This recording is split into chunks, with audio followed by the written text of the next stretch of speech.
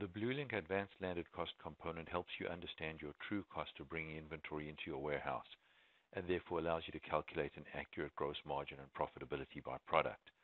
If you only take into account the price that you're paying the supplier for products, when in fact you're adding on costs for transportation or freight into your warehouse, possibly things like duty and brokerage if you're importing, then you're understating your cost and overstating your profitability. On the screen we're looking at now, you are able to define as many different types of additional costs or landed cost factors that may be involved in bringing products into your inventory and making them saleable. When we look at the inventory item maintenance screen, the screen where we define products, you'll see that we can select from that list of master landed cost factors the ones that most frequently apply to this particular product. It all comes together on the actual purchase order screen when we're placing a purchase order or when we've completed assembling the purchase order to a supplier. Look at the landed cost factors that we've defined as by default for all the products that are on this inventory item. They all get added here. And then we're able to, first of all, at a high level for each landed cost type of factor, review and, if necessary, correct the way it's calculated. You'll notice that the first two are calculated as a percentage, whereas the freight amount is actually a flat dollar amount. In each case, we have the ability to define how they are prorated across the products on the actual purchase order.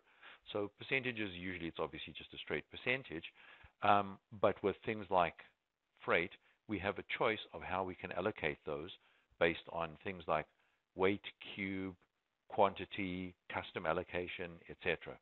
And then in addition, what we can do is we can specify for each of these landed cost factors which products they apply to. There may be certain products, for example, that do not incur brokerage, and therefore those ones, the boxes will be unchecked. And again, we can edit that and override these defaults and get the appropriate calculation of how to apply brokerage, duty, and freight in this example, but any other landed cost factors to all the items on a given purchase order.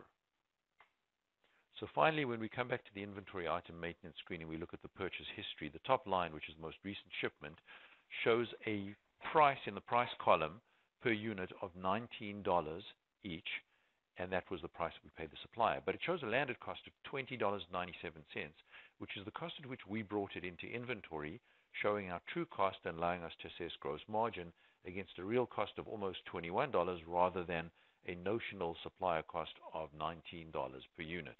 Now, if we want to understand how we got from $19 to $20.97, we've got the full history here.